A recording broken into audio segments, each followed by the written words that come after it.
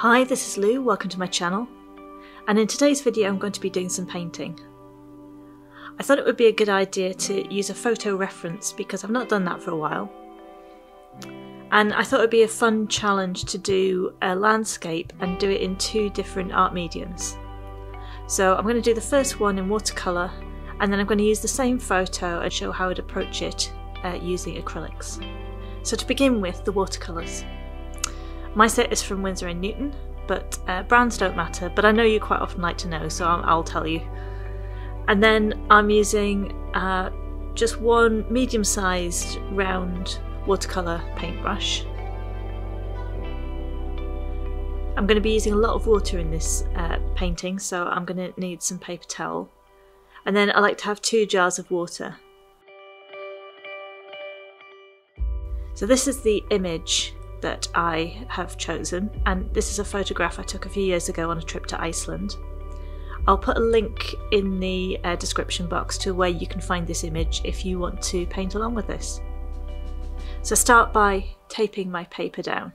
I'm going to be using a lot of water with this, so that makes the paper buckle, but if I tape it down then it'll stretch back to its original shape.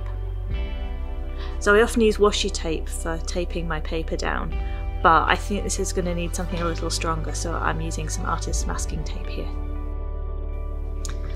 I'm going to be starting by taking a large flat brush, but just use the biggest brush that you've got, and I'm just putting clean water down all over the page and spreading it around evenly.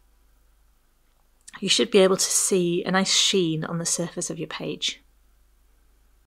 And then I'm pretty much going to be using one colour today, and it's a kind of a greyish brown kind of colour. And I'm mostly using burnt umber, and I'm going to mix in a little bit of Payne's grey just to mute it. And then as I paint, I'll add some more grey in some areas and some more brown in others, just to give it a little bit of a difference in tone. And then to begin painting, I simply apply it to the areas that I want to be nice and dark. So I'm painting the sky here. So I'm just looking at my reference image, and wherever the darkest areas are, I'm just going to drop in bits of pigment.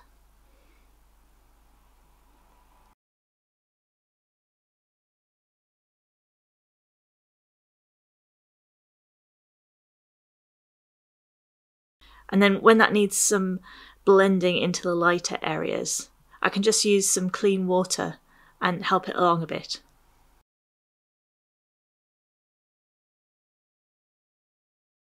When I've got the basic form of my sky in, with those dark areas of the clouds, you'll see that the pigment starts bleeding and blending across the page. And while it's still wet, you can add in some lighter areas. So the areas that have got particular highlights in, now I'll start taking away pigment from those areas. I can clean my brush and dry it off, and that allows it to pick up wet pigment from the surface of the page. So I'll use my paper towel to dry my brush, and then I just dab it into the areas where I want to pick up pigment. So there are areas in the clouds where it's really bright, so the sun's coming through those areas, and I can just pick up with my brush from those places. Now there are some areas where I want it to be even brighter, so I can scrunch up my paper towel and dab it into those areas. This also allows me to get that effect of nice fluffy clouds by creating some really unusual shapes that would be difficult to get with a paintbrush. Now I want to paint the hills in, and so there's a slightly more defined line. So I'm making a kind of a mid-toned mix of that Payne's grey and burnt umber mix. And I'm going to apply it with a little wiggle of my wrist to get that hill looking nice and jagged. I'm going to start about halfway across the page because it's really quite obvious on the right hand side of the page, but on the left hand side of the page it kind of fades away to nothing. So I'm going to paint the right hand side of the hills in, and then I'm going to wash my brush and just use the clean water on the left hand side and allow those colours to blend together, and allow the left hand side of the hills just to fade away to nothing.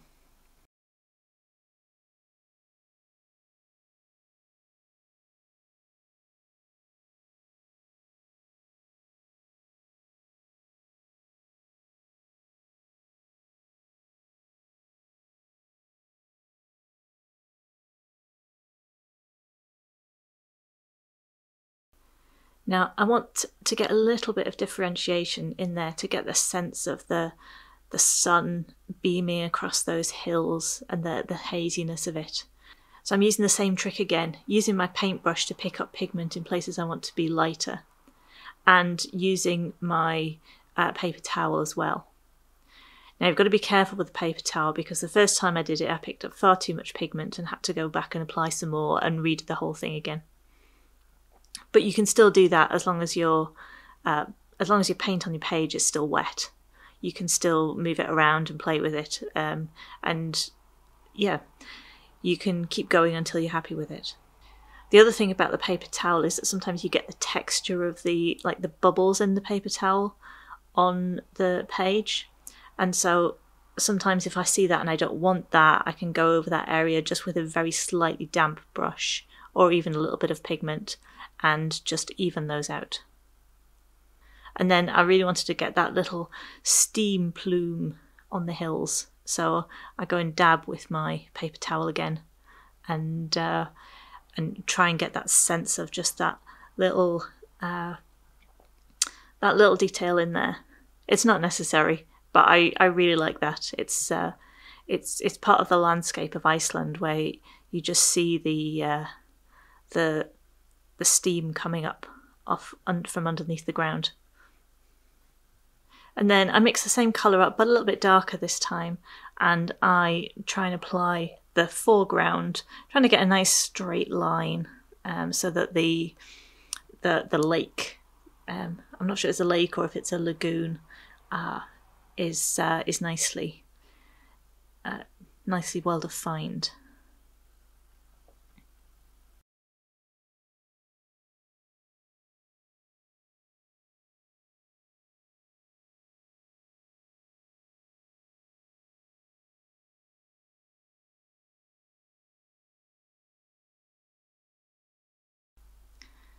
Add in a few little details just on the land, on the hills, and then a few little marks in the water that give it a sense of kind of reflections or just that variation in how the water looks. And then I'll go in and make the island that's you can see to the left of the picture. So I'm just again using a very dark pigment and drawing a little shape, wiggling my brush when I draw the top just to try and get an organic kind of feel to it. And then again I use that trick with the paintbrush to take away some of the pigment on the left hand side because it's a little bit lighter on there. And so that's this painting done. I'm just going to leave it to dry, and yeah, and then very carefully peel off the tape. This is a little bit sticky, this tape, so sometimes it can tear the paper, but if you apply a hairdryer to it before you tear it off, then you shouldn't have any problems.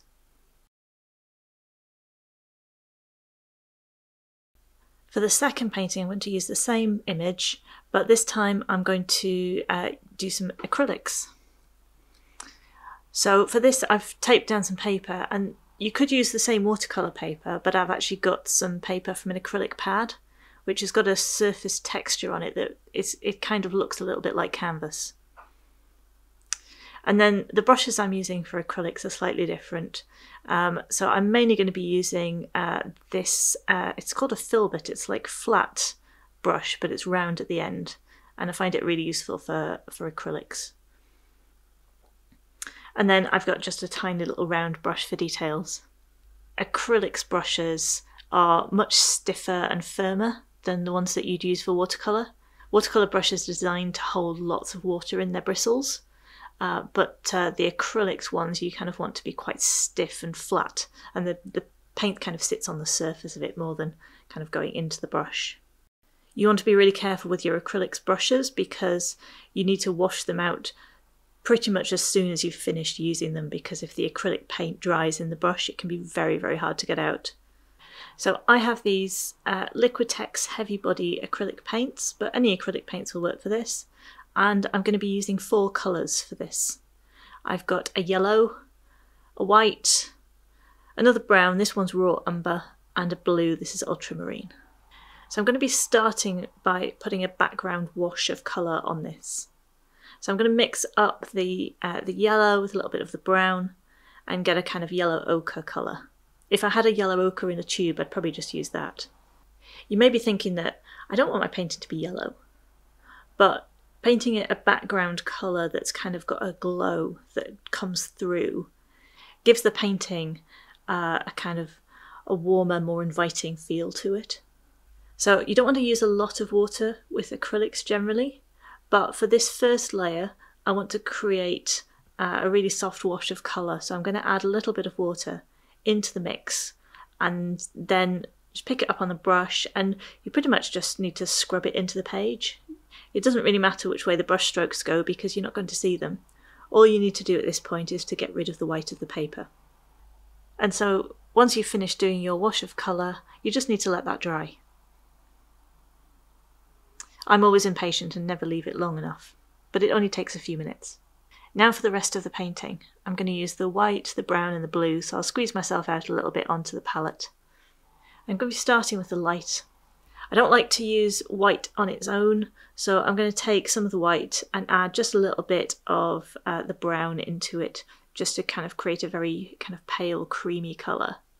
And then it's probably a little bit too warm, especially with that yellow underneath, which is kind of glow through it. So I'll just add a tiny bit of the blue into it, and that'll make more of a kind of a warm grey colour. And then I'll take this and paint it wherever I see the lightest lights. So I'm just dabbing this on. There's no particular technique to it. Just get the paint on the paper as quickly as possible. And I keep going with that colour and that mix until all of the lightest areas are blocked in. And now I'm going to mix up the darkest areas. So I'm mainly mixing the brown with a little bit of the blue and then a tiny little bit of the white as well. If you've mixed up a colour and you want to see how it works and how it might sit on the painting before you start painting it, you can always bring up your brush to your reference image and just see, does the colour match, does it look about the right tone, and then you can make it lighter or darker as you think. And then once I've got the darkest areas in, I can mix up some mid-greys and fill in the space between them. And so I'm just going to keep going and mixing up different greys from the lightest to the darkest and blocking in all of those areas.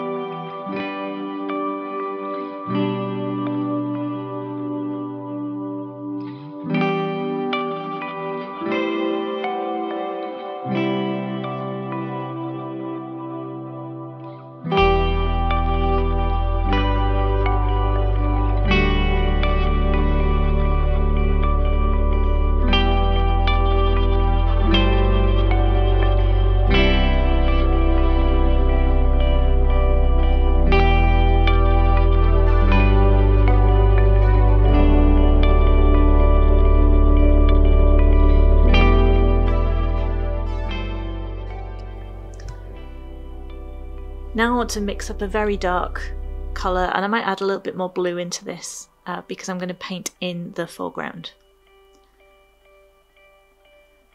I want to get a relatively straight line along there, but it doesn't matter if it's perfect because I can always touch it up later.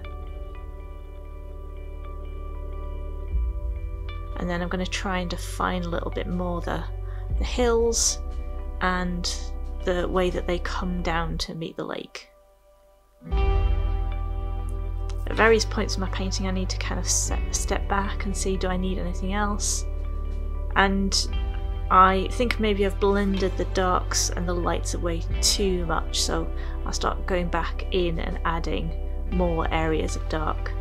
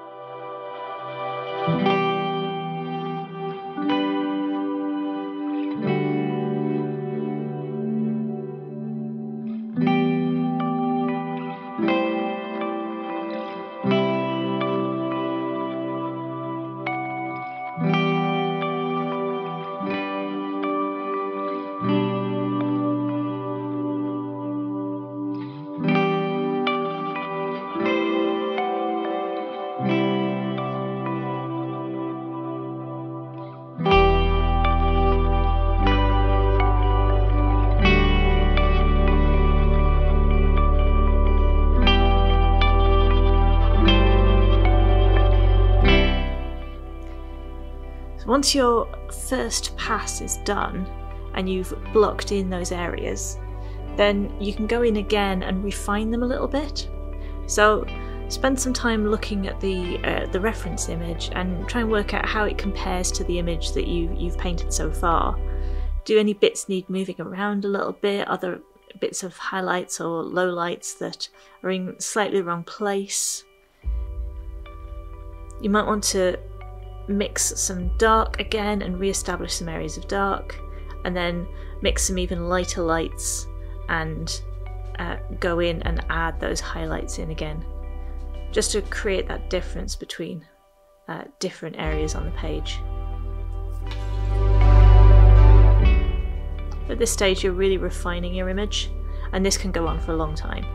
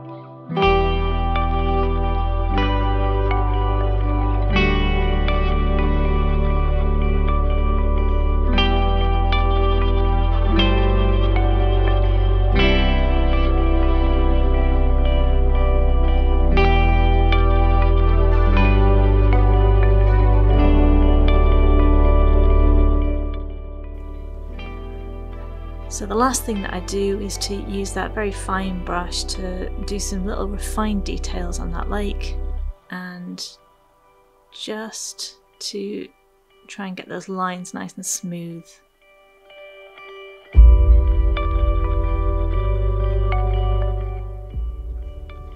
And then just a couple of swipes to add some highlights to the left hand side of that island.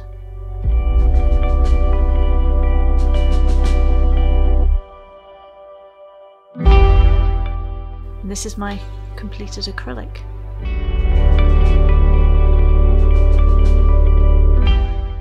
So here are the two paintings side by side. The watercolour was definitely quicker to do, the acrylics took a lot longer. I like both of them, and I think they've both got their charms. There's something nice about each of them. Let me know in the comments if you have a preference. So thanks very much for watching today. I really hope that you've enjoyed this video. I will leave a link to the reference photo in the description if you want to paint along and have a go yourself. If you've enjoyed watching this today, then please do give the video a thumbs up, and if you'd like to see more like this, then please do subscribe. If you make anything inspired by my videos, I love to see them, and you can always post them on Instagram and tag me at Lou Rachel Davis. So thanks very much for watching, and I look forward to seeing you in the next one. Thanks, bye!